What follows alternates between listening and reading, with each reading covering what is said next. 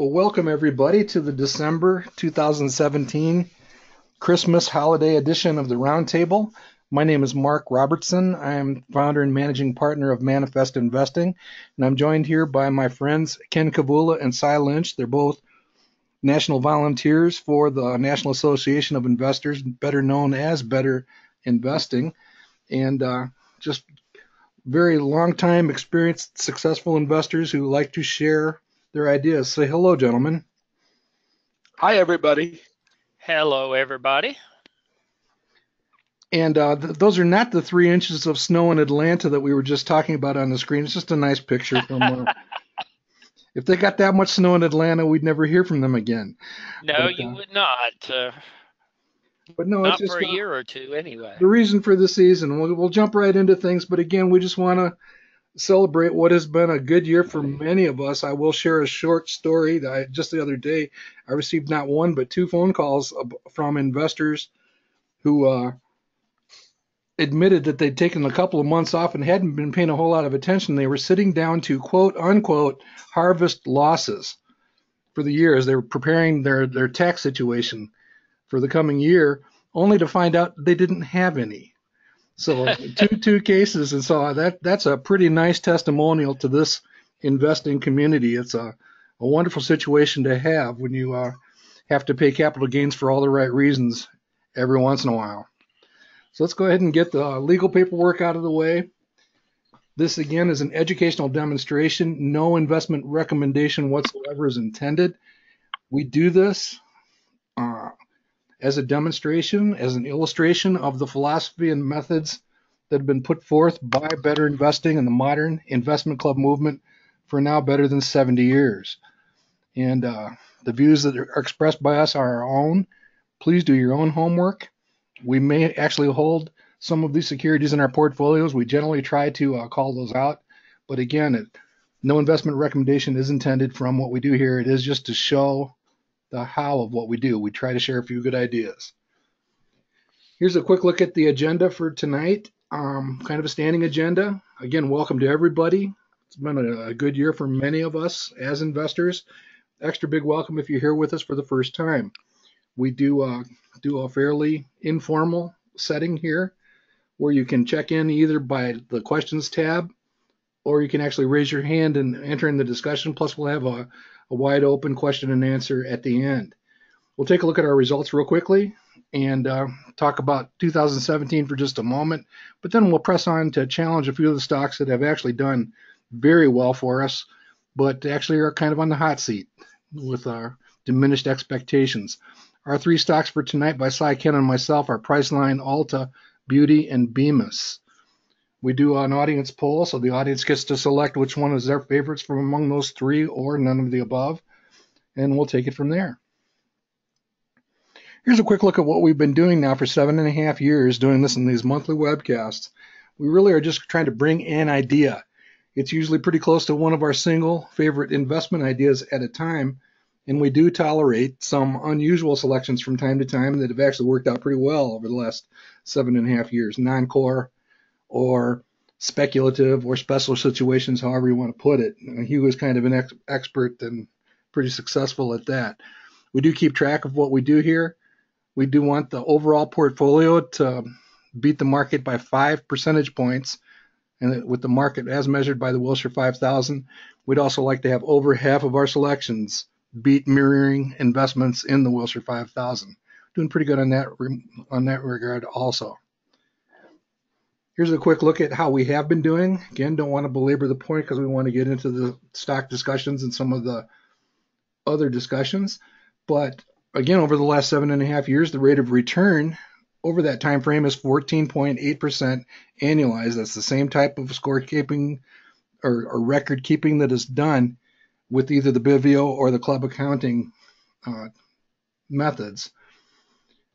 What you're looking at here is a graph of the relative return. That's a measure of how much, by how many percentage points are we beating the market. That red dotted line is 5 percentage points above the market.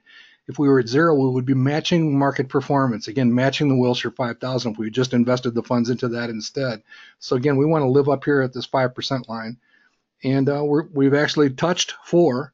We're just under 4 right now at about 3.5% over those 7.5 years. So we're pretty confident. The trend is certainly in the right direction, and we seem to be tickling our way up towards that 5% line. Keep in mind that over the last 12 months, that's what we're going to talk about next, it's been pretty tough to stay ahead of that beast, and we have managed to do that. We've actually picked up ground even as the market has been quite strong. So again, about half the picks have beat the market since the time of selection. But again, this is something that we're pretty proud of, and that's actually pretty rare performance to be able to stay ahead of the market that much. We talked about this a little bit last month. Here's another look at what is an absolutely unprecedented year in the stock market. There hasn't been a single down month. This is a stock price chart from stockcharts.com since October 2016. So we've actually already had more than 12 straight months. That's never happened before. And we've never had 12 calendar months actually go up and beat the market, or actually have a gain every single calendar month. And we're headed for that this year.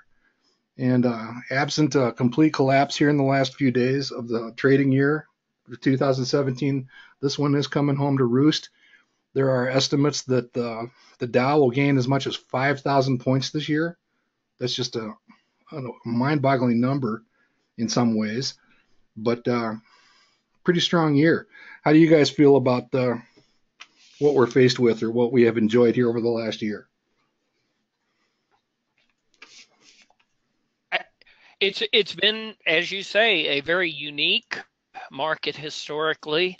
And one thing that is very interesting about it is that it is very much of an aging bull. I mean, we've not had.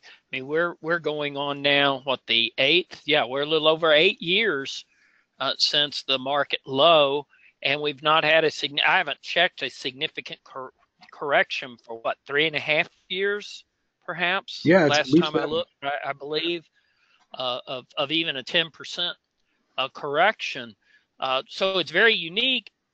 And of course, there's certainly, we can play out political potential reasons, but I wonder if part of what is driving the market is that finally the market as a whole is becoming a believer that the economy, albeit somewhat slow growing, by historical standards in an expansion, is for real.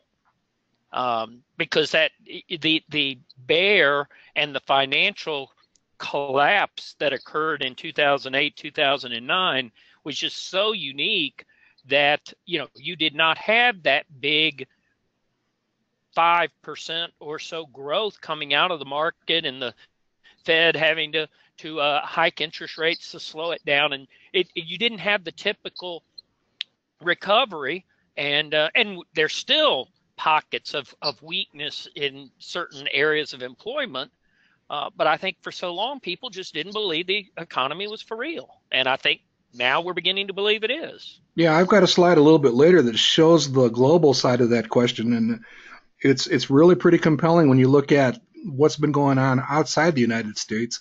We've been describing the global recession for, many of these sessions going back a few years, and it kind of shows that that's also involved here also, I think. I think you're exactly right. I think the global market. Well, Ken's being quiet, so I'm going to. Mark, I do want to add one thing, Mark. You know that I'm in a number of investment clubs, and one of the biggest pieces of advice that we've been giving to each other in these clubs, even though the clubs that I'm in have extremely different personalities, we've all been trying to pull on the reins just a little bit and keep our clubs from looking at lower quality stocks that have expectations that might be a little bit overblown or based on fewer facts than we're normally used to having. It's harder and harder to find the good, solid stocks that we'd like to put into our core holding, or the great, solid small companies that look as good as the big companies. So this holding on to the reins and and urging people to not settle for, fourth or fifth or sixth best just because it happens to be in the buy zone, is something that I'm finding all the clubs grappling with, and at this point at least really succeeding with that idea that you have to stick with high quality. You have to stick with stocks that are good, solid, quality issues, and that are trading at a price that will give you a nice solid return going into the future.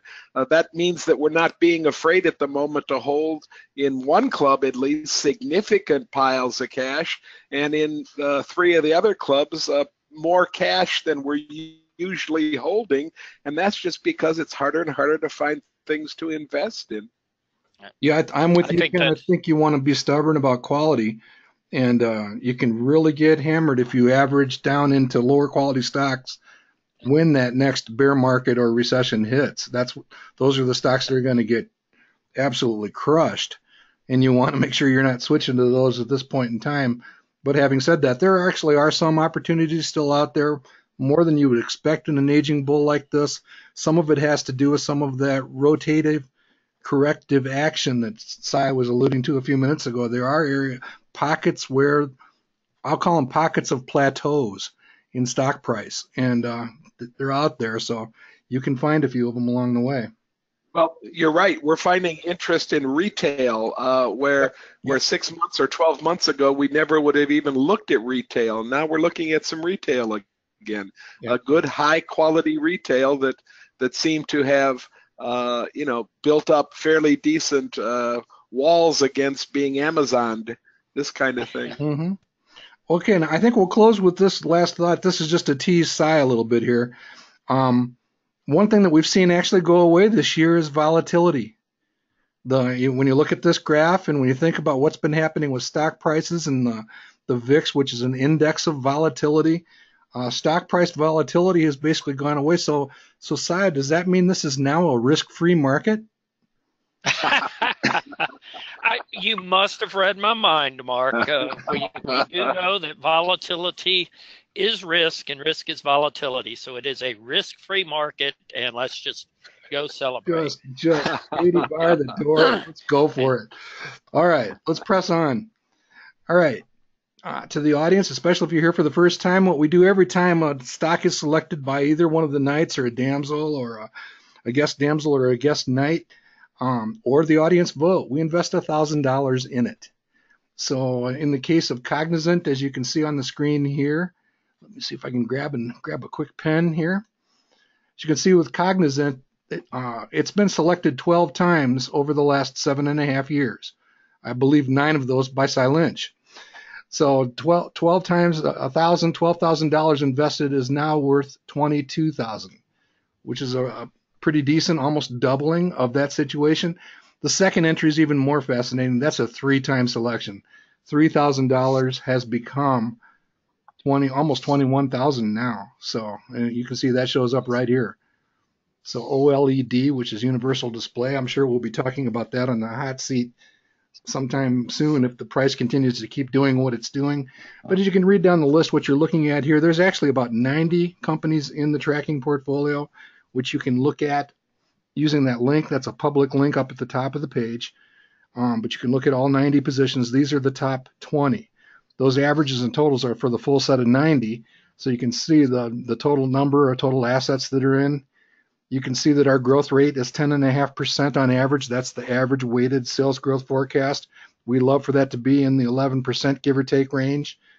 The overall quality is 84.3, which is good. And you can see that the projected annual return, that last column, that last number on the far lower right, the average stock right now is hovering at about 6%. At 8.5, we'd really like to see that number get boosted up.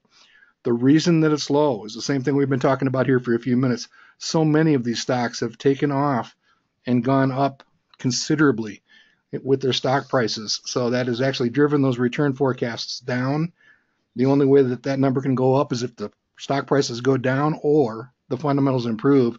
We prefer the fundamentals improving. Any comments on Mark, that? Yeah, a bookkeeping note, Mark. When we get to the discussion on Mesa Labs, I noticed that the legend says that we've chosen it 6 times. We only identified 5 positions, so we must have missed a position in Mesa Labs Okay. in searching the spreadsheet. Okay, and as you can see here, size is going to bring Priceline, so that's an 8-time selection, so that'll be the 9th time. Priceline actually shows up right here, so we've done very well with it so far. Size looking to double down on something that's worked out. And what was your stock, Ken? It's going to be 10, it's going to be 9 times, Mark. Don't yeah, curse it. It'll be the 9th time, yes. I'm bringing ULTA, Mark, and I know we've chosen ULTA more than once, maybe 3 or 4 times. Yeah, here it is. It's a 4-time selection. It's a 4-time selection. Okay. All right. So just so our audience understands, there's a couple of stale ideas out there that are coming tonight, and one brand new fresh one. Uh-huh. Uh-huh. He's lobbying for votes. Okay, here we go. All right, Ken, do you want to have some thoughts on what thoughts would you like to share about hot seat stocks? Well, we've been setting these selling triggers. We've been playing around with some new selling discipline to add to all the time-honored selling things that we always do and that we really, truly, absolutely believe in. But we've been looking at price performance relative to the market and relative to the industry that the stock happens to be in.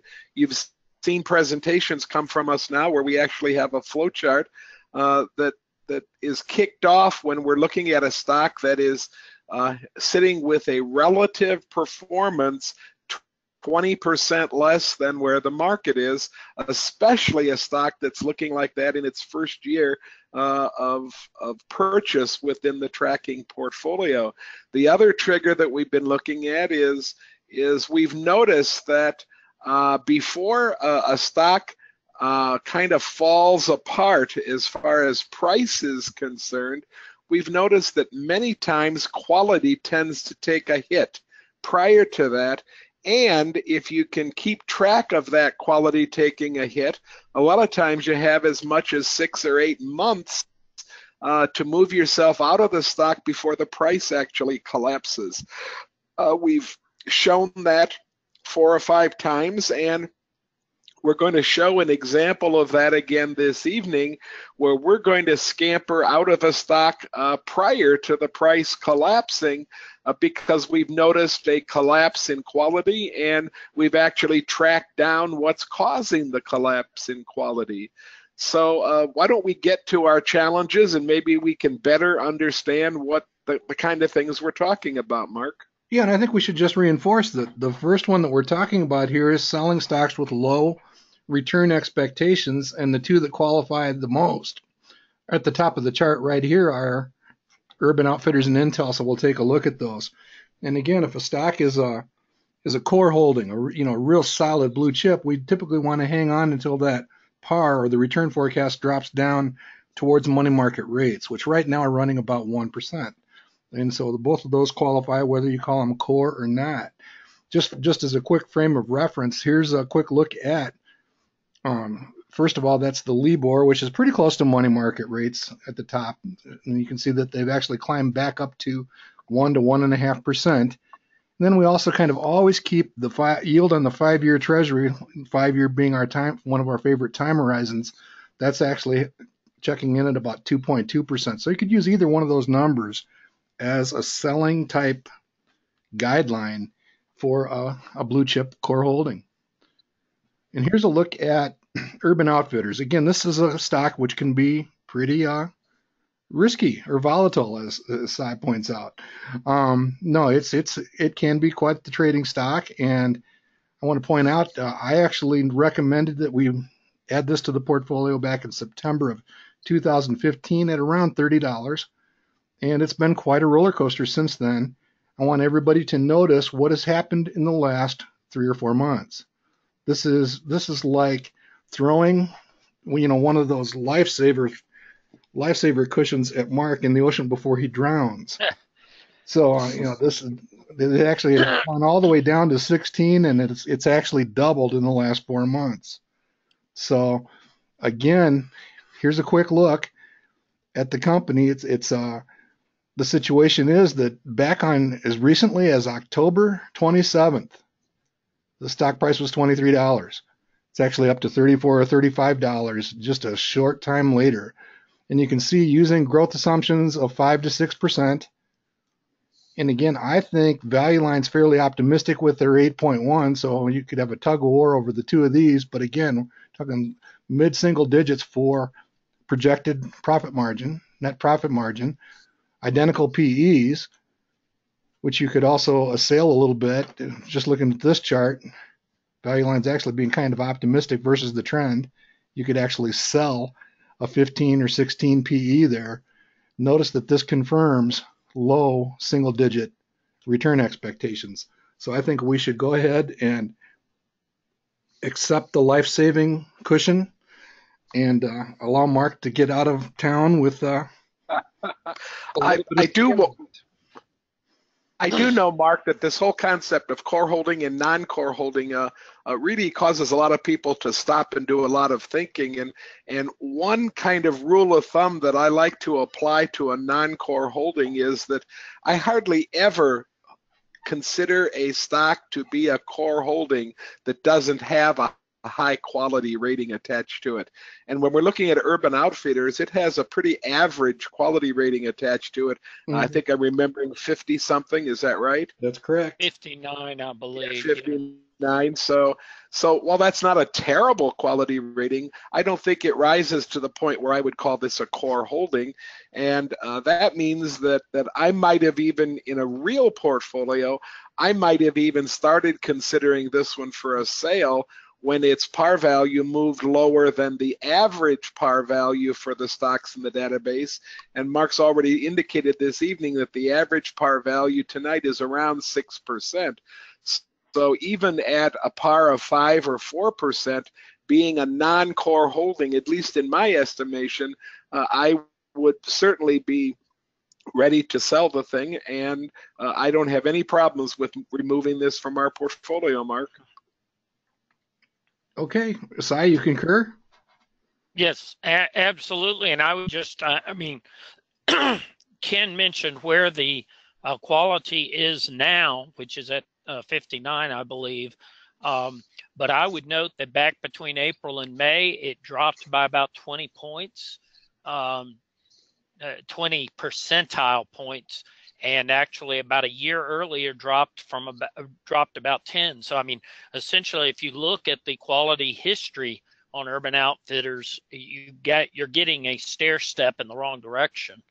So not only would I say the combination of low return and low current quality, but you've also got a negative trend on the quality. Yeah, and that's that. We're going to talk about that same characteristic for stock here in a minute. So we'll go ahead and jettison that one and just have fun. Let's talk a little bit about Intel. It's a two-time selection by the round table. Hugh and I both selected it back in the same time frame, March of 2013. The price was $18.74. You can see that it is now, and this is another one. It's gone up in just the last couple months from 37 up to 47, a pretty good price surge. There's good things happening in the industry, no doubt about that. But again, even with some of the fairly more optimistic assumptions of 3% sales growth, which is again kind of low for what we're trying to do here. There's nothing wrong with this company. It's a great large blue chip company, but it certainly falls into the large category with that 2 or 3% sales growth. Very profitable company, always has been. But again, a return thanks to that recent run up in price that we can dismiss it and perhaps wait to come back to it again someday if it becomes an exquisite opportunity. Those are two pretty good positions for the roundtable portfolio, going from 18 to 47.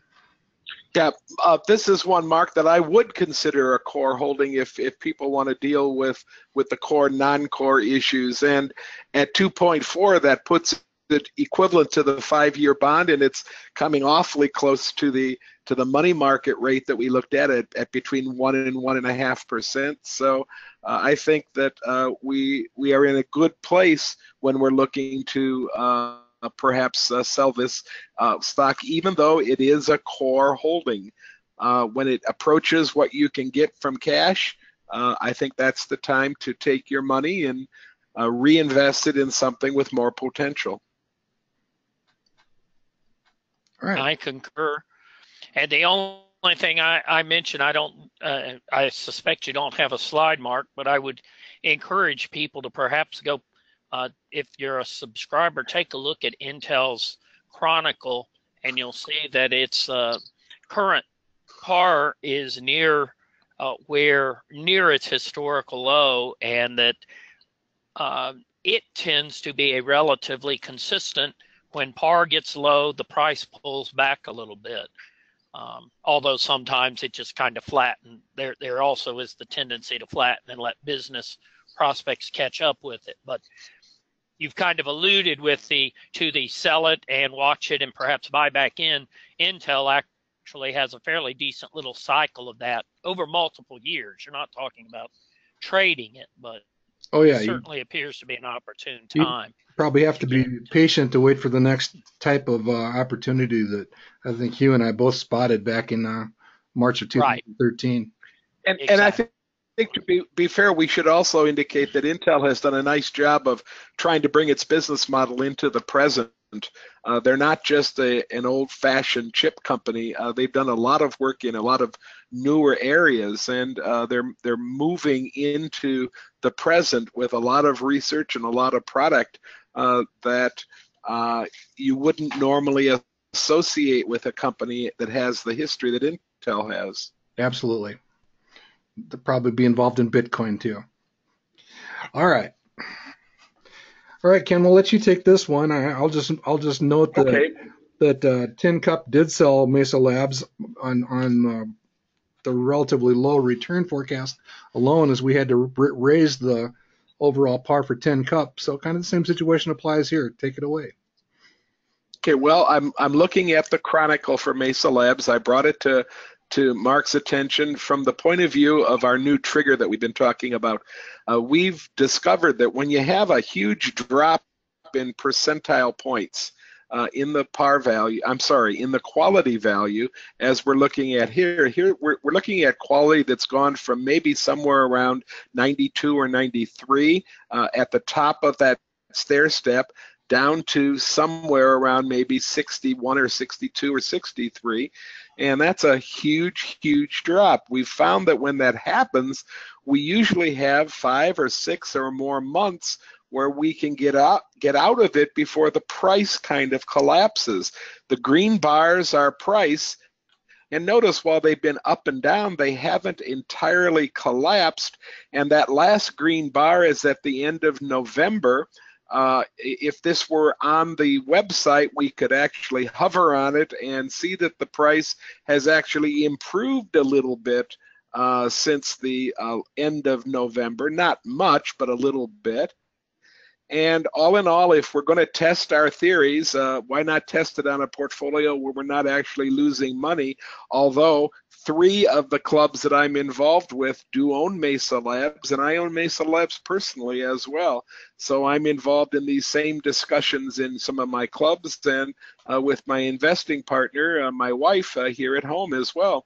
So I think that quality drop signifies an idea that we might want to pull the trigger and remove it from the portfolio. We've had nice performance from Mesa Labs in every single time that we've bought it.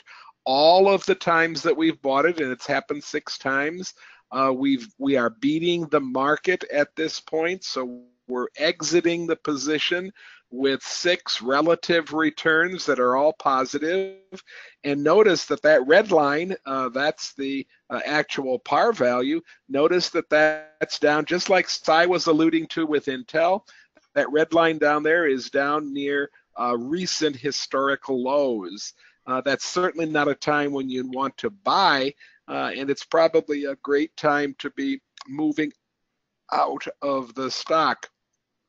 Mark didn't have a lot of time to pull together another slide because I just sprung this on him at 8 o'clock Eastern time, but he did find a study that's not that old. It's just about 3 weeks old, where we can see the PE ratios moving up. The PE ratio for Mesa Labs is now somewhere in the mid-40s. People have been stubborn about not selling this very small stock. They only have about $100 million in actual sales, so it is a very small stock. The PE ratio up into the mid-40s, and what's been degrading the quality is the lowering of the margins as we move into history, and that along with a little bit of pressure coming from the actual I want to say profitability. Help me out with a word, Mark. The other thing that we discovered well, there's with the couple lowering of the quality. Yeah, a couple things worked. This was a B plus financial strength company for a long time. It's actually relaxed back to B. Yeah. B may not sound bad to most people in the audience, but if you've been following Value Line for very long, that's a below average number or a below average grade. Think parochially. So we've got that, the lowering of the financial strength, this fairly steady decline in net margin, which compares very unfavorably to other companies in the precision instrument group. But you don't have to really look any further than notice that the earnings have been fairly flat. The earnings for 2018, even 2019, are projected to be at or below 2015. And you also see a flat spot here in sales. So I think this is a great case study of, like Ken was just saying, with many companies, we've found there is a 3 to 6 to 9 month window where you can exit from a situation like this while everybody's being stubborn and take advantage of the situation and preserve some capital. You know, the other way to look at this, go ahead. Well, if you go back to that chronicle for just an instant, notice that if we would have been applying this discipline as soon as that quality took the first hit, we would have been exiting with even a higher price than we're exiting with right now. And if we would have gotten stubborn and waited for the second hit in the downward direction, we again would have been exiting at a higher price than we're at right now. So there's, it's telling us something. We only have 6 or 7 examples so far, so we don't have anything by any means to prove anything. But so far, we really like the way that this particular trigger is acting, and it's getting us out of stocks before we lose a lot of money and before the positive relative return moves to negative relative return. Good stuff. Any comments or things to add to that, Si? No, I think y'all covered it well. All right, so we'll go ahead and put those 3 positions to rest. I do want to point out that I did have a couple of those positions on not just Intel, but on Mesa Labs, so certainly helping my performance. Well, you said you had one on the Urban Outfitters too, didn't you? Yeah, but that was kind of a tie. We'll just leave it at that. An approximate tie. Oh, that was just selective memory. Okay, I got it. Oh yeah, I'm remembering it quite well. I was nothing selective. It was selective failure to mention. All right, so let's go ahead and switch to our stock presentations. I want to remind the audience we will take Q&A after with the 3 presentations, so keep that in mind if you see something you want to ping away at. Si's going to actually do that. Is it the 9th time selection of Priceline, Si? Well, it's the 8th, but when the audience agrees, it will be the 9th. So okay, very good. My pick is the 8th. So yes, this is the 8th pick on Priceline, and here you can see pretty decent up straight and parallel records and good projections going forward. Let's move to the next slide. I'll go ahead and give the typical first 2 slides or so that I give almost every month, just showing you where the idea came from, and we'll come back to this slide right near the end of the presentation, and I'll talk more about it from a portfolio management standpoint. But I just took the roundtable portfolio, ranked it by par, and just started skimming down. I'm not, I was going to say I'm not particularly comfortable with most of the yellow stocks, but that's not entirely true. I think there's certainly some good quality there. CVS, perhaps, although CVS, we don't know what CVS is going to be going forward with the potential acquisition of Aetna. But I kind of decided not to go into the yellow, so I was looking at the top of the green. I was leaning toward accumulating something. I've circled quality companies that I'm familiar with, most of which I believe I have at least one time added to the roundtable portfolio. I believe also all of those, to include Priceline for disclaimer purposes, I personally own. I do not personally own Alliance Data. But all of the others I do personally own as well. And so you see Priceline is near the top with both an excellent quality, a good near the top of the green, that being my par plus 5 par value, and also notice a good healthy growth rate. We haven't talked about growth rate too much tonight from a portfolio perspective, but the portfolio could stand to use a little bit of increase in the growth rate. I know that Ken would like that because, as you can see here, it's 8.5%. So when you can find a good quality, high growth company to add, that's a good thing. Next slide. I also always like to just say, okay, when I have found a stock in the portfolio that has attractive characteristics, let's go ahead and do a stock screen using stock search and see if there's any other stocks outside of the portfolio in the Manifest Solomon universe that may share characteristics that we would want to consider. Here you can see I did a quality. I went ahead and bumped it down to 90 rather than trying to screen against 98, because as you can see from this, I would have had Red Hat and Priceline would have been my only two options had I made it that tight. I usually go a little below. I did the same thing with Financial Strength, said let's look at a 90 and also a little lower on the growth. And here are the companies that popped up. And you see that, again, Priceline comes in at tied for second in quality and also second in par and the highest green. So all of that, Celgene would have been the only company I might have considered. And again, it's a bit more in the yellow than I really wanted to take a look at for purposes of tonight. So next slide. I promised that we would go back to that roundtable slide, because I think probably everybody on the call knows Priceline. As we've mentioned, it's this is the 8th time it's been selected. Ken and I have both done it, and there may be some other selections out there that I don't recall off the top of my head. But Priceline is, of course, in the online travel retail business, and it is a high growth company. As you see from the projections, it can also be a relatively volatile company.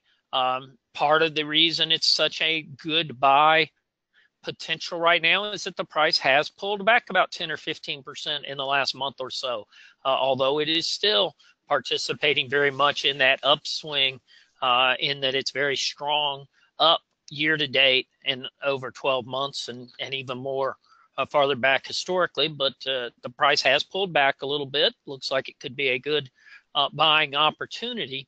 But I wanted to mention a little bit rather for a moment, even though that we don't manage the roundtable portfolio as a managed portfolio, it's just a tracking portfolio. I wanted for a moment pretend that this is perhaps your portfolio, and you are looking and to encourage the buying of stocks that you already own. And just take a look at, notice Priceline from a perspective of the portfolio, although it is one of, for our teasing purposes, it's been picked a lot of times, and I may get accused of being stubborn for now picking it again, but notice it's only 3.8% of the portfolio. So it's not a huge amount of, if this were your personal portfolio, there's plenty of room to for both price appreciation gains there that you would hold, as well as adding or accumulating a position. Again, very high quality and good solid par. What I consider, and again, I would say any of those four companies that I've circled, I'm both familiar with, as well as they have good quality numbers, good par numbers, and there's nothing strange going on with them. So let's, for a moment, evaluate. Do I want to accumulate Starbucks, Alliance Data, or Cognizant perhaps? And you can pretty much say the same thing about any of those I didn't circle. The analysis would work just as well. And here are the factors that I tend to consider when I'm trying to decide what stock would I like to accumulate of a current holding.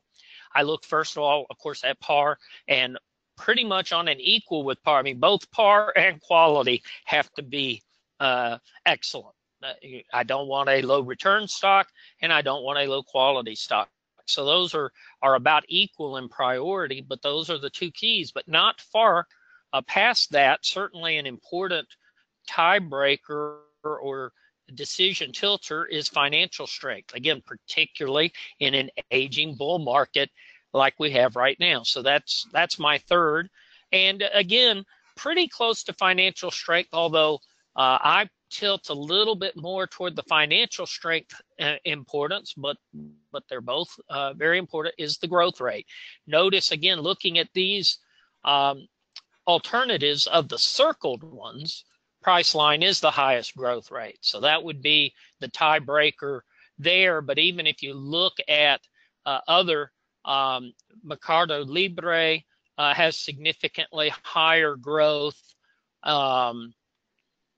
and Ulta Beauty that Ken's looking at tonight, and then Ardelex at the top. Those are about the only higher growth rates. There's a couple that are pretty comparable.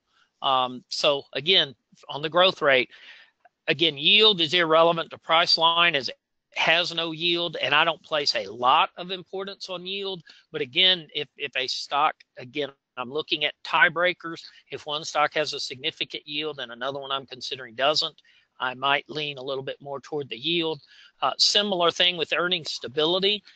I would say I don't worry that much about earnings stability as long as it's somewhere in the 70 or so above category. That's usually going to get us pretty close to the up straight and parallel. But again, in this tighter market, I will emphasize that a little bit more. So, but again, you could see of the circled companies, everybody's in pretty good shape, although there are several in here that would fall out. The first two, Fossil and Ardelex, and you've got a few others that are a bit below the 70. I thought there's a 19 Alt Source. I thought there was a 50. So yeah, I guess Skyworks. So there's a number of companies there. And then finally, and truthfully, this is, as I say in classes and so forth, this really is more of a risk factor or a comfort factor, but I do look at the projected PE. If one stock is expected return of 15%, and that's based on a 50 PE, and Priceline can give me 15% at a 22 PE, and they're otherwise equal, I'm probably going to lean toward the 22 PE. That's not to say that the 50 may be a very rational selection, but that drastic a difference, that could be a tiebreaker. So that's I just wanted to take a couple minutes and give a little bit of insight into a portfolio management, how I would have come up with Priceline using this as a portfolio. And then the last slide, Mark. And this is just my personal judgments, which are roughly in line with Manifest. Ultimately, I think my margin's a little lower than the consensus analyst and manifest. My sales growth is a little bit higher, but it kind of works out. I am slightly in the yellow, as you can see, compared to the just at the top of the green that the consensus manifest analyst did. I will point out on here, I failed to update that current earnings per share. So that current PE ratio is wrong. That actually should be 24.9. So essentially the correct current trailing PE is roughly at the PE forecast. And so I am adding another price line position. Okay. Good growth, good return. Fits pretty well. I just added the Chronicle to show that it's consistent quality and relatively high return forecast. Done pretty well here lately. All right, with that, Ken, we'll go to your repeat selection of ULTA Beauty. But if I unmute myself, sounds real good. Mark, could you go back to slide 18 real quickly before I start this part of the presentation? What is slide 18? That one. That one right there, because size complete portfolio analysis kind of thing is almost exactly what I did to come up with ULTA Beauty as well. I was looking, for me, the sales growth was very important because I don't think we have enough growth in this tracking portfolio. So I was looking at the current portfolio and looking for high growers. The first one on the list, way up there at the top, Ardalex. I don't look at a yellow background stock that has a low quality rating, and that's what Ardalex looks like. The second one on the list, for that matter, does too. But when I get down to ULTA, I see a yellow background. It's not that much above the top of the sweet spot, but it's combined with an extremely high quality rating of 98. So that's why it stayed in my thought processes. Cy, when he did his screen, used financial strength. I think he said 90 or above, and if you look at the financial strength of ULTA, you'll see it's at 89. That's why it didn't appear on Cy's screen, but 89, I'll take 89 for a financial strength with not too many. I would agree with that. Yes. And I'm looking at a pretty decent, we both think that 70, 75 is a pretty decent minimum for earnings stability when we're looking at one of these core kind of holdings. So there's where my choice of ULTA comes from. I started in the exact same place I did, and I just went shopping 3 or 4 or 5 stocks higher than he did, but again, focusing on the exact same things that he focused on. I think that's why the three of us, our investing philosophies tend to mesh so nicely with each other, is because we all seem to think that the same things are really important when it comes to putting a portfolio together. Now we can go to that first slide of mine, Mark. Yeah, and in fact, ULTA Beauty is the Solomon Select newsletter stock for this month, so we obviously agree in many ways. I didn't even know that. So the first 7 or 8 slides here are from an ULTA Beauty presentation that was first given on June 14th, 2017. So we have another quarter that's fallen in since then, and I'll speak to that in a couple of different places. But ULTA Beauty thinks that one of its strengths is the fact that it has 990 locations in 48 states. And 90% of them are not in malls. They're freestanding, or they're in what we would call up here in Michigan strip malls. They're in places where there's maybe 4 or 5 other stores attached to them in a strip. They have a huge product mix, and more their stores are offering services, full salon services, which Amazon is going to be hard pressed to meet, no matter how big that particular company gets. Next slide, please. ULTA makes the point that the beauty market is highly fragmented. I did not realize how fragmented until they told me that there were more than 70 70,000 places that you could buy beauty products, and they just tried to categorize some of the different types of places where you could buy these beauty supplies, and that circle has an awful lot of chunks to it right there, so you can read as well as I do. It's a very, very fragmented market. Next slide. What's important as far as ULTA is concerned is that they hold a relatively small piece of the different parts of the market. There's $134 billion in the U.S. beauty market, and you can see that by ULTA's definition, they have fairly small percentages of different segments of that market. So from their point of view, there's a lot of room to grow, and they're not going to run out of potential places to gain new customers anytime in the near future. Next slide. What I like to see is when a company tells me how it's going to try to get more money from the customers that it already has walking into its stores. And this was a slide that particularly struck a chord with me.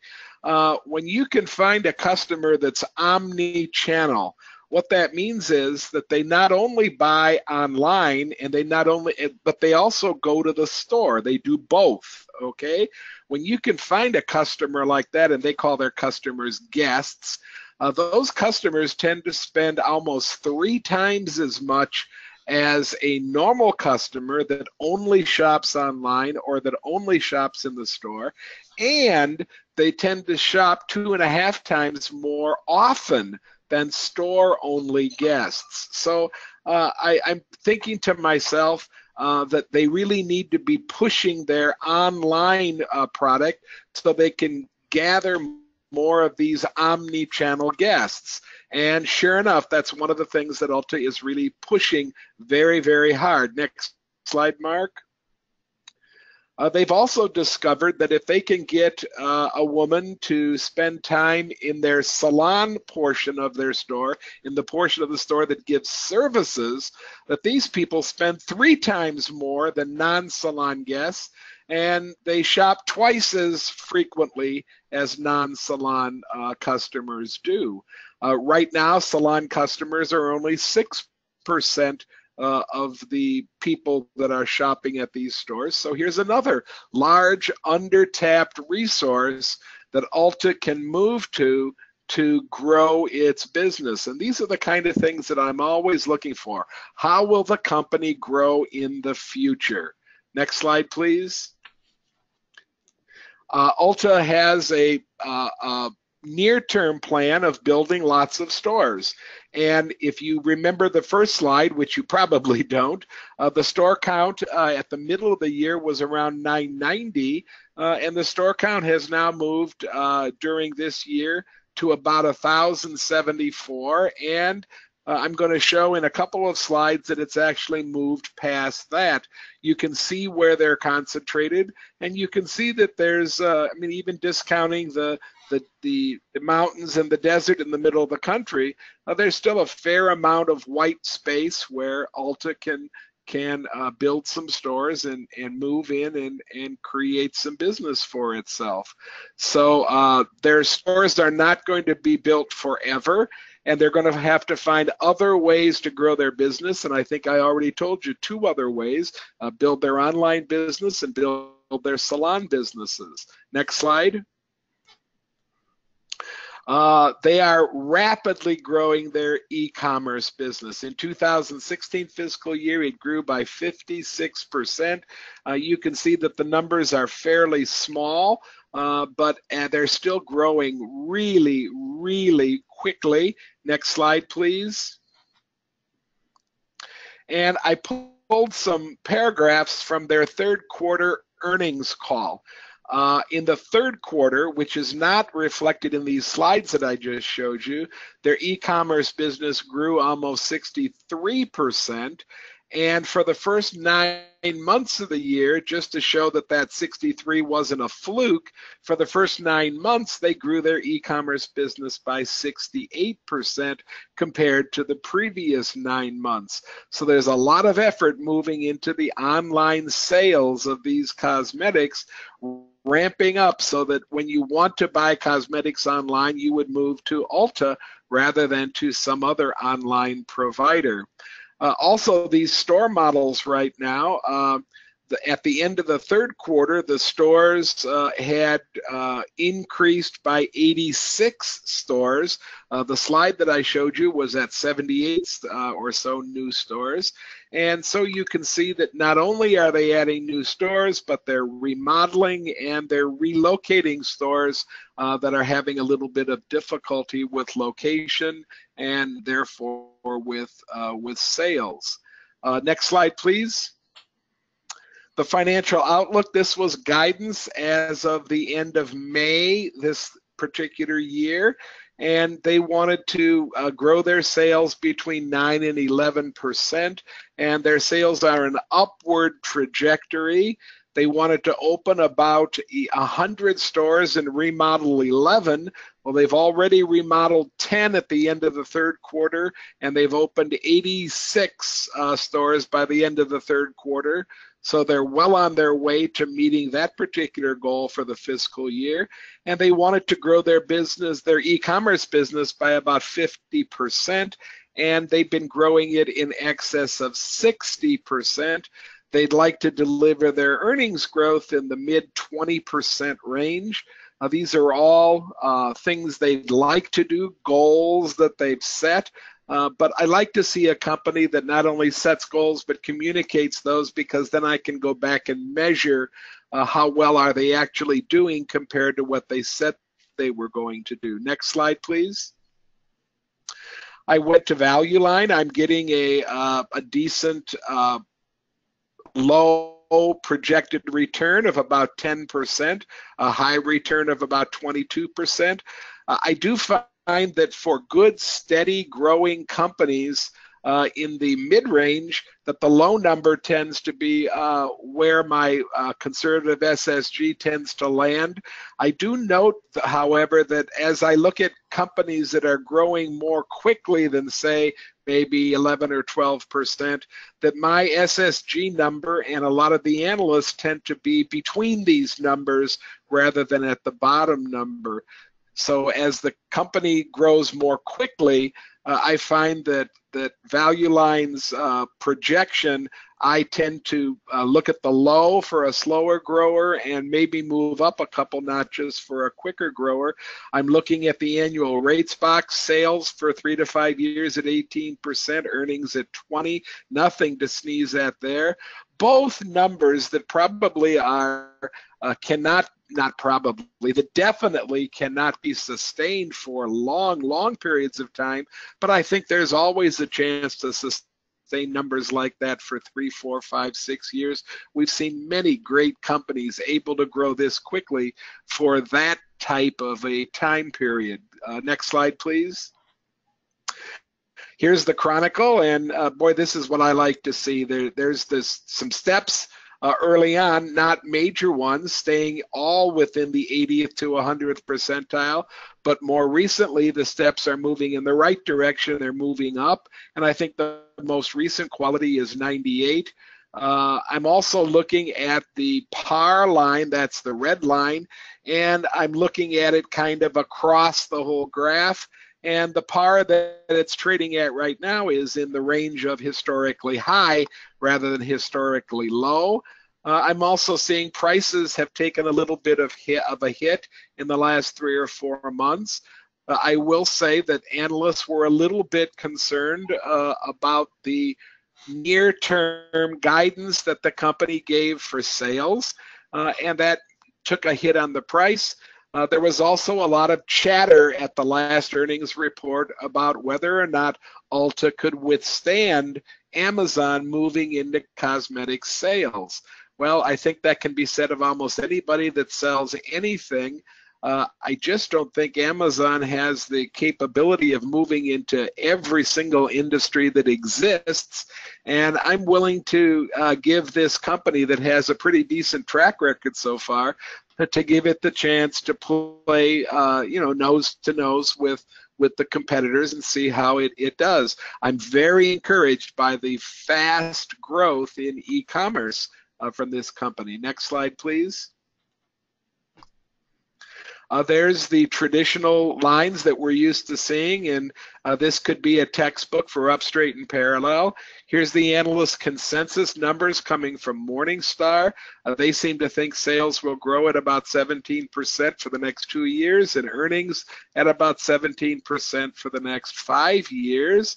I was very conservative in putting this together, and I decided to move my estimate for earnings growth and sales growth down to 15. I'm looking at margins that are moving in the right direction. I'm looking at really excellent return on equity numbers, and it's all being done with a zero debt balance sheet. Next slide, please. I decided on a PEs of 35. That might be a little bit rich for some of you, but a company that's growing 15 to 17%, I think can carry a 35 PE at the high side and not be considered overvalued. I chose 23 at the low end. And when I put those PEs in along with my growth estimates, I get this stock to be a buy with about a 9-to-1 upside downside, total return of about 20% by my SSG. I'll take that if it can deliver it to me. In fact, if it can only deliver the projected average return, the par value, which we use, which is 15.7, I'll gladly take that any day from almost any stock that I own. Next slide, please. Here we are looking at some of the numbers from Manifest. Again, there's that extremely high quality. My 15.7 is certainly close enough to Mark's 17.7, to the analyst's 17.7. And remember, these aren't Mark's numbers. These are the analyst numbers that we're parsing here. And that's 17.7, slightly in the yellow, which means it's a little bit more than 10% above the top of the market. If the average in the market is 6, then the top of the sweet spot is 6 plus 10 or 16. We're 1.5–2% above that. And with this high quality, I'm willing to go shopping in that particular area. I'm looking at the nice comparison that Manifest gives me when I do this kind of work. And it says that the top 5 stocks in the specialty retail sector, the first one is ULTA, followed by the other 5 that you can take a look at. To be honest, I'm not familiar with the 5th one. Mark or Cy, do either one of you know what TPR is? I don't. That's Tapestry. It's Coach. Coach. It's that's wonder I Coach. don't know. Okay. It's the new name for Coach. Tapestry. I Okay. had forgotten that name. Okay, yes, I do know Coach. I don't. Yeah, and the other ones are TJX. That's TJ Maxx, Marshalls, and Home Goods, and Five Below and Nutrisystems. So Ulta, looks really good for me, and I'm going to ask to place another a holding in the roundtable portfolio of Ulta Beauty, ULTA. Thanks, Ken. So we'll go ahead and do that. All right, I'm going to go ahead and finish out here in a couple of minutes. Mine is actually a fairly conventional selection, a little different. But what I want to spend just a moment on is for a couple of these sessions over the last year or so, even going back maybe 3 or 4 years, we've talked from time to time about the global recession and what that meant for companies like Cognizant, and the fact that it was something that's real and was really weighing down, especially on some of these international providers like Cognizant. And I think this is probably one of the more powerful pictures of explaining why this recovery, especially in the United States, has been so annoying. And part of the reason has been the globe has really been a mess.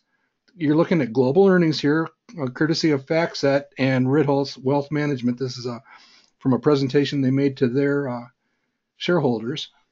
or their clients. And you can see that, again, anytime your earnings per share, your margins plummet, it's basically a condition that's consistent with being in a recession. And I've shaded those in gray. And look at how much of the last 8 to 9 years from a global perspective has actually been pretty nasty. And then by the same token, over the last year, the last calendar year, how nice the recovery has actually been on a global basis. And we certainly have seen that from, again, companies like Cognizant. So pretty nice slide to explain some of the frustrations of the global markets and that sort of thing. And I basically wanted to think about, as Sai has made the point several times, some of the return forecasts are low. This is aging bull market. Maybe we want to go looking for companies that might benefit a little bit from this situation. And the one I want to turn everybody's attention to is Bemis. The name of the company down here in the lower right is Bemis. The ticker symbol is BMS. They're a packaging company. And they package and make, basically boxes and wrappings and stuff for, I'm going to say, just about everybody, from cereal boxes to all types of food products to paper products, like from Kimberly-Clark, Tyson, poultry and meats, Pepsi and Coke, candy bars. There's very little missing from here. Toothpaste. And again, this is kind of one of those situations where I'm thinking about, this is not the most sexy company that you can come up with. The returns are not that strong. The quality is strong, but not off the charts to the top. But this is a company that's, well positioned, well leveraged. 2/3 of their business is in the United States, 1/3 outside. Many of these are multinational firms. Again, I think they're leveraged into this global situation. And again, it doesn't matter whether General Mills or Kellogg's wins, they make the boxes for both of them. So it's a situation that I really find most comfortable. And I'd like the return to be a little bit higher, but it's relatively high compared to what it very often is. And here's a look at the company. Again, we're talking about not a sexy situation. I realize that this is a little bit lower growth rate, but we're trading off to basically balance the portfolio a little bit with a very consistent company in the mid-single digits when it comes to growth rate. Again, the mid-single digits, somewhere around 5% for the growth rate, and very steady profit margins that are improving. Again, this is no different than if you looked at your section 2A on a stock selection guide, just looking at a visual representation of that. That graph shows you a very nice improving situation for the company, very easy to sell or buy into a net margin somewhere in that 6 to 7% range. That's what the analysts are looking for, approaching 7% margins over the long term. And again, the PE, not all over the map, as I would say, virtually risk-free because there's no volatility in that PE. We're looking at a PE in the 17 to 18 range. So these three conditions are fairly easy to buy into and accept. Again, they're not flashy. This is not going to be the universal display of the portfolio, but maybe it gives us some bedrock. And again, with the average stock trading at about 6%, this one bringing in an 8% price appreciation and a couple percent, a very healthy dividend, we're talking about a 10% return for a company that really is leveraged pretty much across the board, pretty healthy situation, and I basically like it.